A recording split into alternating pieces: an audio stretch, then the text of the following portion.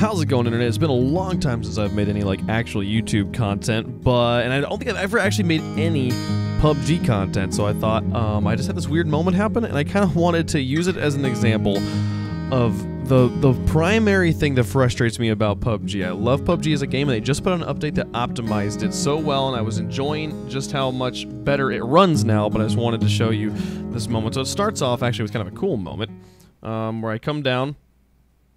And I've got a VSS here.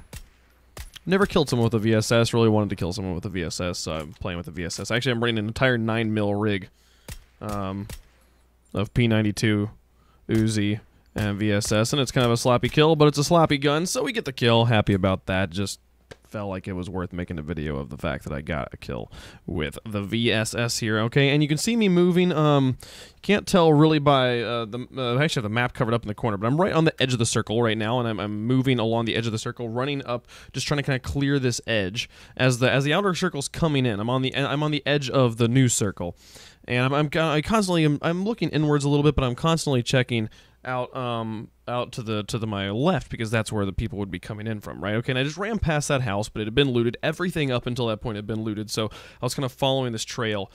And the house might be my downfall.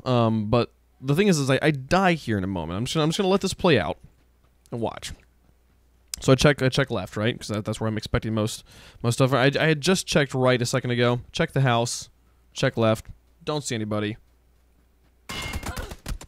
Dead. Now watch. 1, 2, 3, 4, 5 seconds. Dude's right here. Came in from this direction. Okay? Which means that he was over in that side, right? So if we rewind 5 seconds from when I stopped moving, because that's kind of for like this is the thing is it took him 5 seconds to run from wherever he was to wherever I was. So I stopped moving around, you know, here at 4:38-ish. Okay, and you back it up to 4:33-ish, right? And so we're like here, right? Okay, so that to me, he is somewhere within a 5-meter radius of the spot I died, or a 5-second radius, 5-second running radius of where I died, which was over there. And so somewhere like he has to be behind this tree, right? He like has to be behind that tree. He's not in this bush. He could be behind. I mean, maybe theoretically he's behind a few of these other ones, but it's like as we watch this back. So I come forward here, and because of the way he ran, I know he's not over here to the right. Like I look over here, don't see anybody. There's just nobody there. And like I look fast, but like I'm on, you know, now that I'm pausing and looking at it again, like I didn't miss anything. Like there's nothing there to see, right? Run forward again, constantly looking in front of me. And you know, just look at these trees over to the side. Okay, I'm not looking at the tree right now. I don't see anybody. I don't see anybody behind any of these trees. If you guys see him, please point it out in the comments, because I don't see him. Give me like a time code, like a place to look.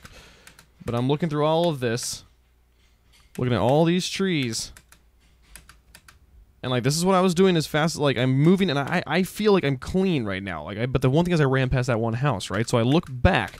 Now you see the house. You don't see the guy. He's not here. And remember, we're already at that 4:33 time. He would have to be basically where I am to kill him. So there's no way he's in the house, right? That's just not a thing. He's not behind this, and he can't be behind that tree over there because he has to be on this side because of the direction he runs up from.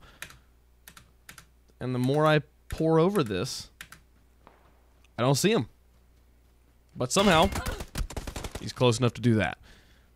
And close enough to be right on top of me once I died. The funny thing is, he probably was pretty disappointed because I was running full 9mm, so there's basically nothing he wants on my carcass. But got that one VSS kill, so it was a good game. I had a good time, so I'm glad that I had that enjoyment there. But if you guys saw where I died from, please point it out. That to me is the only frustration of PUBG, when it feels like I covered all the right angles. I feel like I looked at all the right things, but I just somehow somebody was hidden. And somehow they were, you know, like, no, even when you cover all the angles, you can still get hit by just the fact that someone was better at hiding than you were at looking or something, you know. So, anyways, felt like making a video because I recorded the moment and I had enough thoughts to make one out of it. So, like, comment, subscribe, all the good YouTuber stuff. I'll see you guys later. Bye-bye.